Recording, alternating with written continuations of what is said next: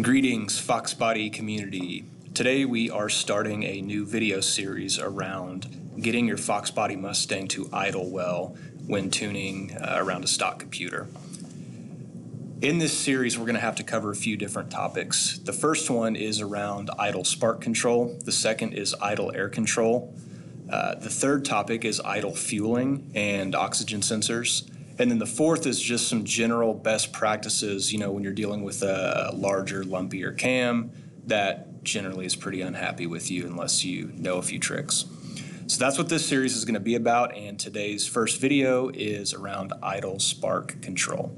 Now, the first thing to understand about idle in general is that in your tune, you have a parameter that's telling the computer what RPMs do you want to idle at.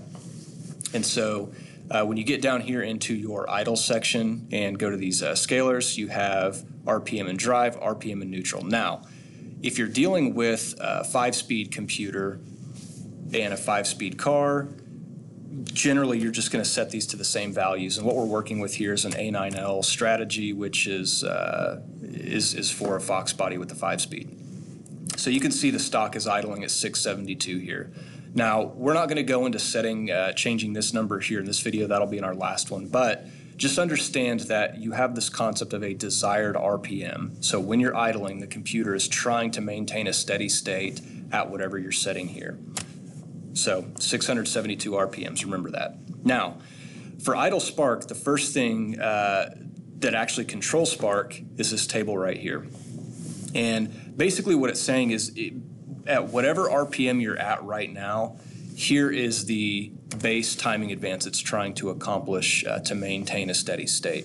And some of you might already be thinking, this is kind of high, 31 degrees. Why do I need to idle at 31? Well, immediately after we talk about this, you'll realize there's a multiplier that brings that way down. So this is almost something you can think of as kind of the top end of what it's going to do, because what it's going to do is constantly fluctuate between a lower number and a higher number for the sake of trying to keep those RPMs steady. So, if you think about it, if you lock out your distributor on your car, take the spout connector out, lock the distributor, by default it's at 10 degrees.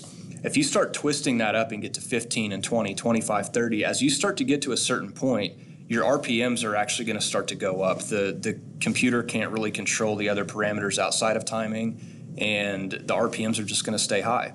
And then you twist the distributor back down, bring the timing down, and the RPMs should settle back in. So that's really what the computer's doing as sort of a first way to control maintaining steady state.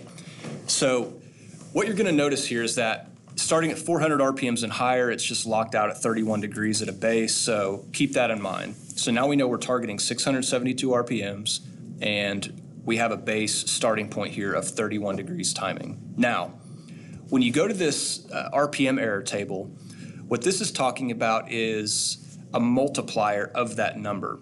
And this first column is basically an error rate. So when you're at 0 error, that means that whatever RPMs you're trying to achieve, you're achieving exactly that. No more, no less, and everything's happy.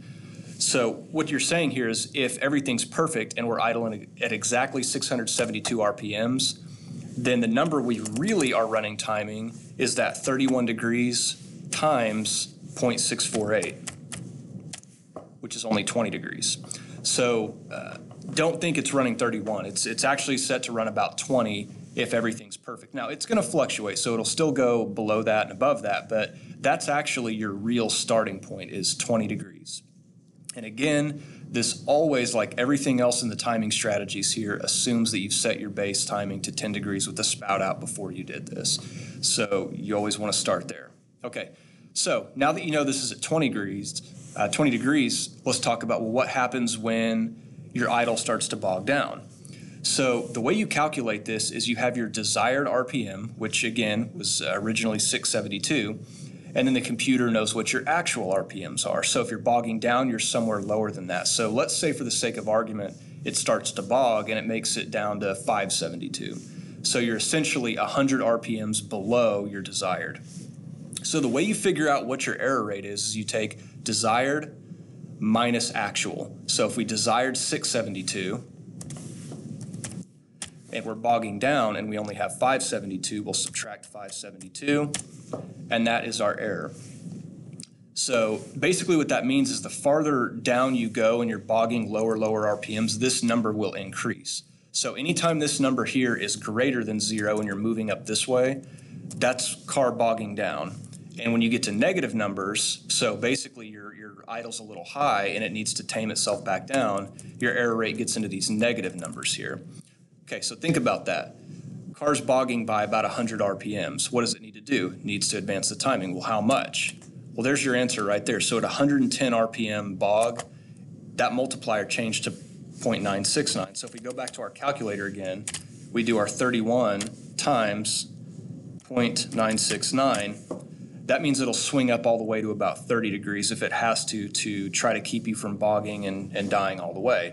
And on the other side, once we get to 60 degrees or 60 RPMs above our desired, then we end up with 31 times 0.484, and we end up at 15 degrees. So car's running a little above what we want it to. It pulls timing down as low as 15. So basically a stock computer, all things considered, the way it should be from the factory, it's going to swing between 15 and 30, but it's generally trying to stay around 20 if it's happy.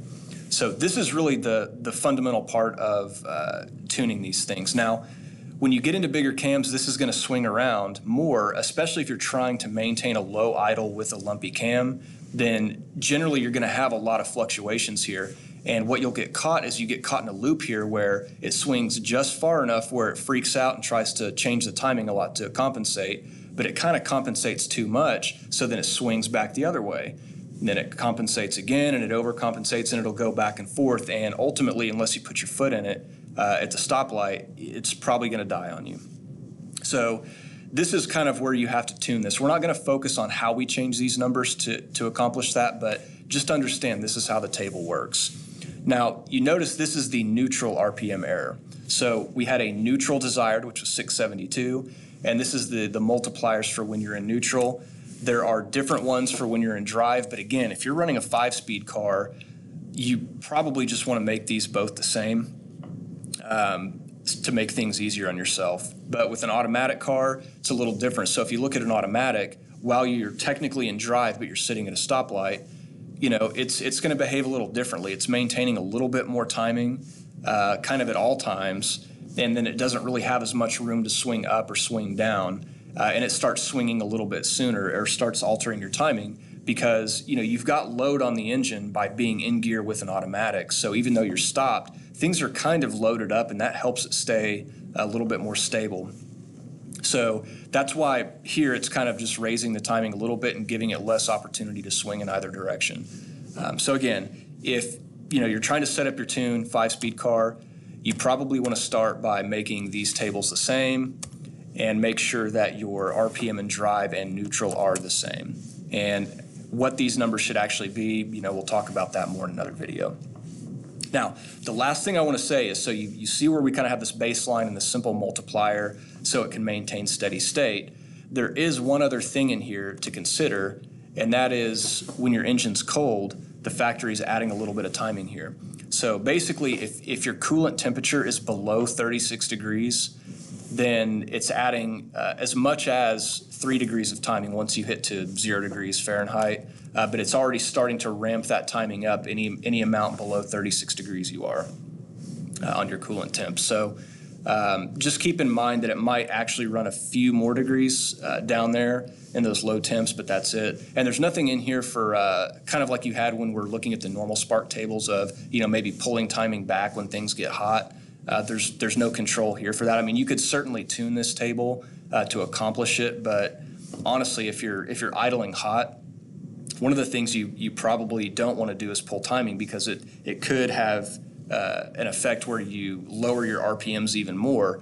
And what you actually want to do is you want to try to keep your water pump spinning if you have a mechanical water pump. And when your RPMs get really low, it's spinning that much less, so your thermostat's already open, but you're not getting good flow. So that's why they don't pull. That's at least why I suspect they don't pull any extra timing when it's warm, but they might add a few extra degrees when it's really, really cold outside.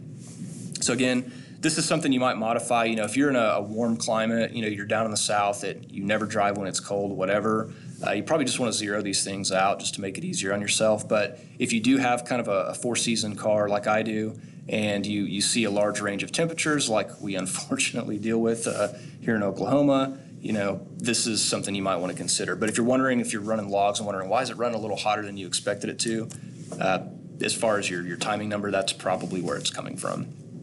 So that's the basics of idle spark. There's a little bit more to consider, but we'll get into that in a future video. Next one that comes out tomorrow, we're going to talk about idle air.